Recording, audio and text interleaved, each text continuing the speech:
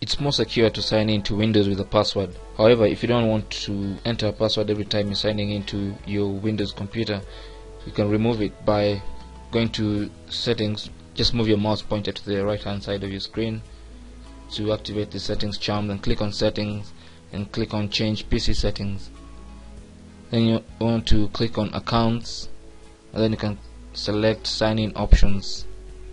Under sign in options, click on under password, depending on which password you're using, click on change and then enter your current password and click on next, and then you can leave the rest blank and then click on next again and then click on finish. So the next time you sign into your account, you won't require any password because you haven't entered any.